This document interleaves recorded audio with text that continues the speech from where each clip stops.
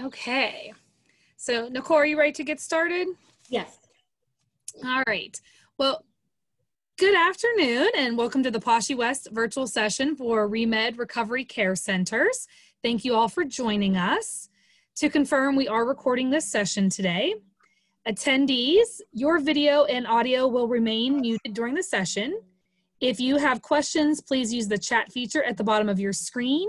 You may enter a question at any time, but it may not be answered until the end. At this time, I would like to introduce our speaker today, which is Nicole Warner. And Nicole, if you could tell us a little bit about yourself and your role within your organization. Sure. So I have been in recruiting. I am the director of recruiting for ReMed, based out of Paoli, our corporate office. And I have been doing recruiting for about 20 years now. I've done everything from third-party recruiting to corporate recruiting. And my role within ReMed is a little different than probably other directors, just because not only am I running the recruiting department, but I'm also doing the hands-on recruiting as well for the programs. So I do a little bit of everything. Also working on different committees within the organization. We are, because we're healthcare, we are CARF accredited as well. So making sure that our CARF accreditation policies are met and keeping the compliance going within ReMed and within healthcare so that we can remain CARF accredited. I believe it's for 3 years, and then we go through another audit. So doing that as well. So my hands are a little bit in everything within ReMed. Okay, good. What do you find that employees and interns like best about your organization? I would say probably that with ReMed, whether they're doing an internship or they're doing a co-op, we have co-op students as well, it is different because it is extremely hands-on. So we try to make sure anytime we're talking to a student that wants to come in, our main role is a brain injury specialist. It's a direct care role. It is working directly either in our outpatient facility. We do have day programs as well for our clients and our residential settings, but every position from a brain injury specialist to a recreational therapist, a PT, an OT, a speech therapist, whether it's a nursing position, everything is hands-on because you are working directly with a client one-on-one sometimes, whether it's helping feed, whether it is helping them get through their morning routine, whether it's getting them to the day program so they can participate in group sessions or taking them in outings out in the community. It is definitely, you gain the experience of just about everything that you could possibly do within ReMed and direct care. So that is, it's a very big role in an internship for people that either students that are looking to get into PA school, or again, getting that direct care hands-on experience for becoming an occupational therapist, a lot that have to enroll in the programs after they get their undergrad to go into graduate school to become a PT, an OT, or a speech therapist. It allows them to gain those hours. Or even an athletic trainer, just getting that hands-on experience with people, because the students are working side by side with our full-time staff. So they are following through our PT, OT, and speech therapist, what their instructions are, what the routine that they need to do, whether it's an exercise that the client needs to do, or a feeding technique, or whatever. They're getting that hands-on experience. Oh, nice. Okay.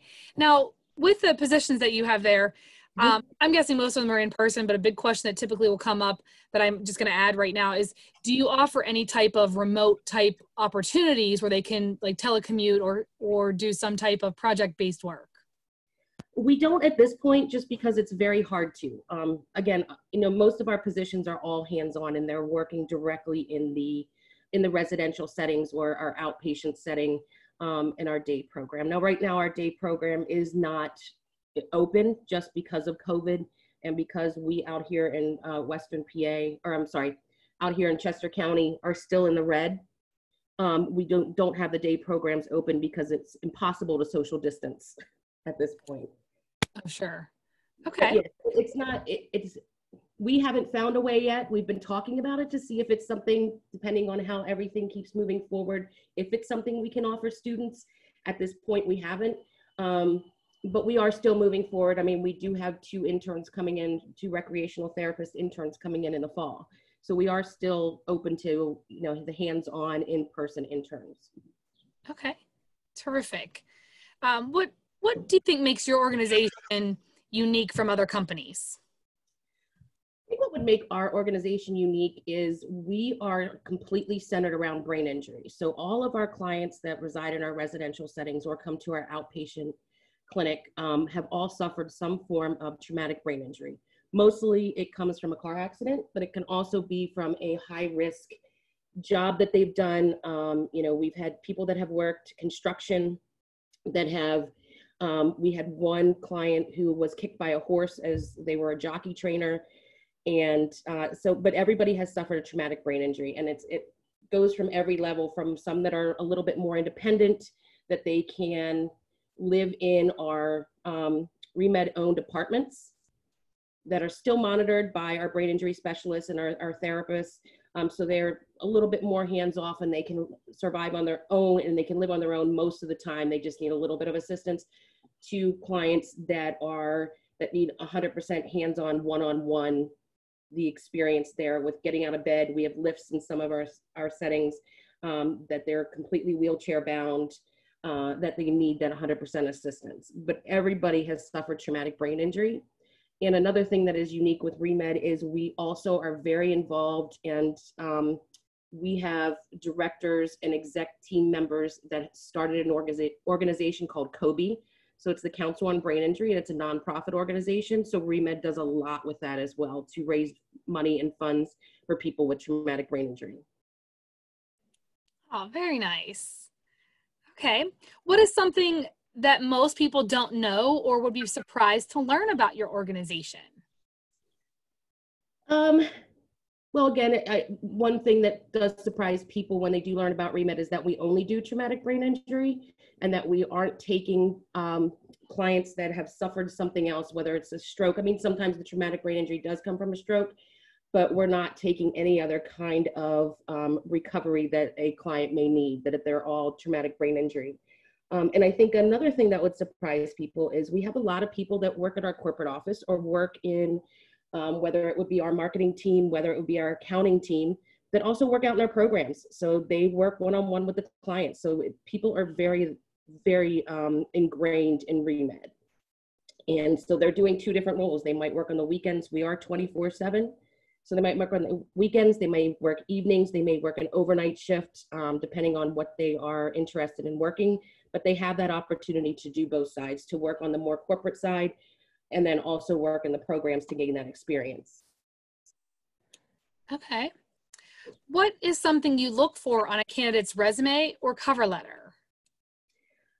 I'd say the most important things is, well, number one is if they have healthcare experience, or we look for majors in healthcare, whether it be psychology, again, one of the therapies, OT, PT, speech, recreational therapy, or something that they're looking to get into healthcare or the healthcare field.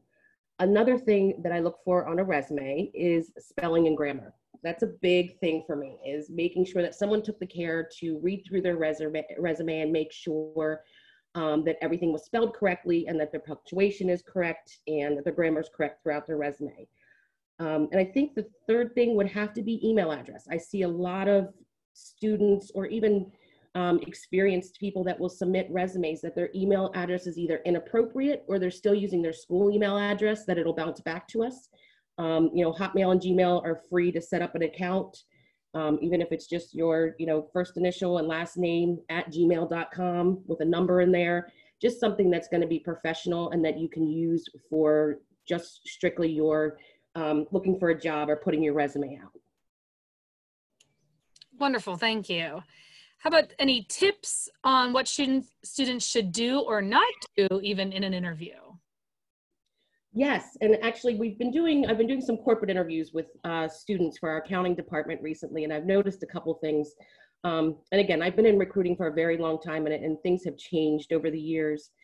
But one thing that I would tell students as far as interviewing is to make sure that you come prepared. I've seen a lot of people come into our office without their resume. They come without any writing utensil. They do not have paper. and they're just not prepared. And sometimes, yes, I will print out the resume, but there may be another hiring manager that's stepping into the interview that does not have a copy of their resume. And it just shows that you took the time and you're interested, and research the job, that you're there and prepared. Another thing is, again, researching. Now, when you look up ReMed, some people still aren't too sure exactly what we do. I have no problem explaining it to them in the interview, but that they understand just a little bit in that we are involved in brain injury shows that they took the time to at least look at our website. And I think another thing would be to make sure you're asking questions. We always ask at the end of the interview, and most anybody that you will interview with will ask, do you have any questions? And there are so many people that say, no, I really don't have anything to ask. One thing I would suggest is you can go on Google and look anywhere on the web where you can Google what questions should I ask during an interview, and just list, 5 or 6 questions. So even if you have 1 or 2 to ask, you're showing again that you came prepared and you took the time to research and prepare for the interview. Okay, great. Thank you. You mentioned a couple of opportunities already, but are there additional opportunities available for alumni or soon-to-be alumni, current students, anything like that within your organization specifically, and maybe some locations? Yeah, I mean, we are located in Chester County, out in Paoli is our corporate office. We also have locations in Philadelphia, which isn't far. And then we also have locations out in Western Pennsylvania, in the Pittsburgh area, Jeanette, Greensburg, Irwin. We are in Maryland, out near Silver Spring. We have a couple locations out there. We're also up in New Jersey. And we do have a couple locations out in Louisiana, which was our most recent acquisition. So we're pretty widespread. And I mean, our positions range from, again, the direct care role as a brain injury specialist to therapy to nursing. Nursing is a big position within ReMed because we do have medical houses where we have our more medically inclined or compromised clients. So we're always looking for LPNs, RNs, CNAs as well. And we have in our outpatient program, we also do a lot of group sessions. So psychology, psychiatry, there, as well as the PT, OT, and speech therapists. Okay, nice. If anyone does have questions, please feel free to go ahead and enter those in the chat feature below. But is there one piece of information you'd like to leave students with as we finish our session today?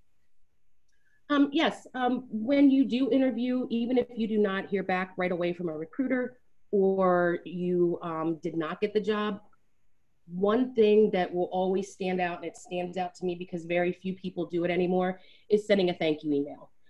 That would be one thing I would encourage everybody to do, whether it's just a quick 2-sentence email saying, hey, thank you for taking the time to meet with me. I appreciated the information. It just goes a long way, and you always remember that person.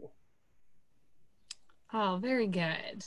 We do have one more question. Oh, good. Thank you, Emma. I'm just going to check in. Are there any opportunities for students with the majors of social work and clinical mental health? I noticed that you mentioned group work. Would those students be able to fit into that type of opportunity? Yes, so social work is another major, sorry, I forgot to mention that one, but we do have case managers. We have clinical site managers as well. The way our positions are kind of broken up, it is the direct care side where we have more of the hands-on, and then we have the clinical aspect as well that are helping with intakes. So when we do get a new client, that they're meeting with the families, they're talking to the clients and getting, again, all of our clients are adults, so we do have to deal directly with them as well as the family, depending on who is designated as their guardian. So it is dealing a lot with them, asking them questions. We are a drug-free and alcohol-free organization in our residencies. So we make sure that the clients are signing off. With our social work, it is making, they have a caseload of clients that they're talking to, making sure that they're getting the counseling they need, anything that they possibly would need to help recover from their brain injury. One thing that some people do not realize is people that have suffered traumatic brain injuries do become dependent either on alcohol or drugs. So it is a big thing within our organization to make sure that we're providing almost daily counseling on that. Are there opportunities for both bachelor's and master level students? Yes, yes. And you also, one of the great things about ReMed is we do offer tuition reimbursement. So we do have a lot of students that will come in with their bachelor's degree, whether it's psychology, whether it's social work, or whatever the degree is in at that point in time, and work at ReMed. And while they're working at ReMed, utilize the tuition reimbursement to go back to school and get their master's degree. Nice. That's all the questions we have listed. Okay. Wonderful. And if anyone does have a last minute question, please feel free to go ahead and enter it in now. But if not, so thank you all for attending our session today. Thank you to our speaker, Nicole. We appreciate you taking the time to share your information about ReMed and the opportunities that you have available. If anyone does have additional questions following our session, please reach out to your university career center specifically, and they can provide you with contact information or reach out to us to provide that information for you. At this time, since we don't have any additional questions, then we can wrap everything up. But thank you all. Stay well. Thank you. You're welcome.